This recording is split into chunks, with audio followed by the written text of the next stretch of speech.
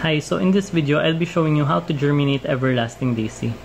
You can use this method on other kinds of seed by Yates or other brand, but if you don't like to waste your money, subscribe and watch my future videos and see what seeds do germinate. Hope you enjoy this one.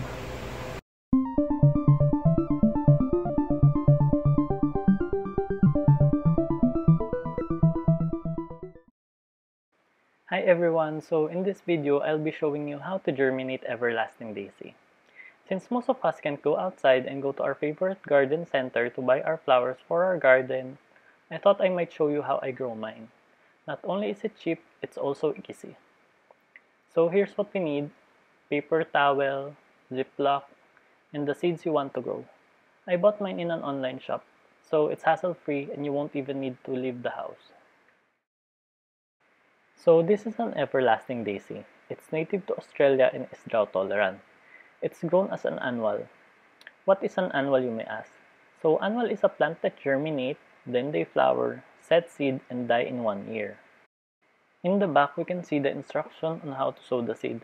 If it can tolerate shade, partly shade, full sun, the spacing of the plant when planting it, and the height it can reach. And the most important thing, how many days until it flowers. First step, let's drip some water on the paper towel. Make sure it's not overwatered. If you overwater the paper towel, there is a chance that your seed will not germinate. Look at the side of your paper towel. Make sure a bit of it is still dry to know that it's not overwatered. Now that that's done, let's start. Put it on a flat surface, then pour the seeds. It's up to you how many seeds you like to put in the paper towel. But for me, a bit less is more preferable. So when the seeds grow, its root won't tangle on one another. Space them apart so the root won't tangle. It will make it easier to pull later when we plant it.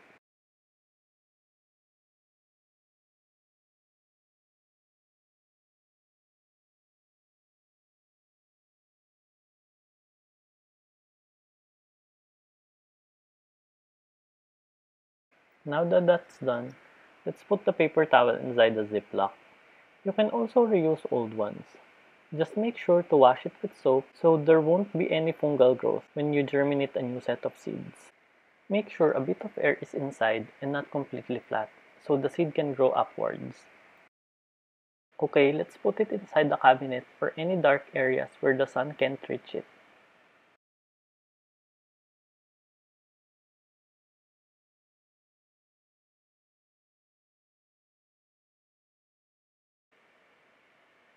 So as you can see, the front area got flattened, and you can see the difference between the flat one and the part where it got some air.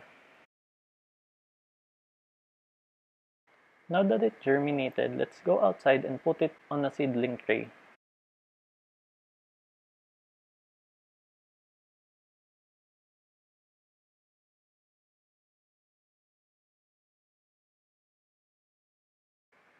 This one's the one that didn't get flattened. So as you can see, it grew upward. Let's plant it. So let's poke a hole.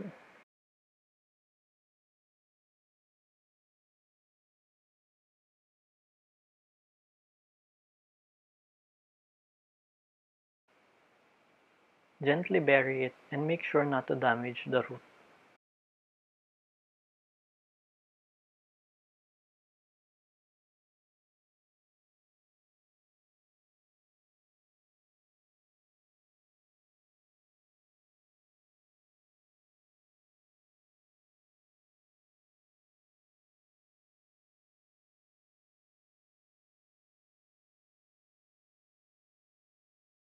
So after some few days, here's the seed we germinated. As you can see, it's more greener. As the seedlings are young, make sure not to put it directly under the sun, as it cannot tolerate the heat yet. It can dry up and die. Put it on a bright area but not directly under the sun. Make sure to water it. Keep it moist but not wet. A few drops of water on each plant every day would do.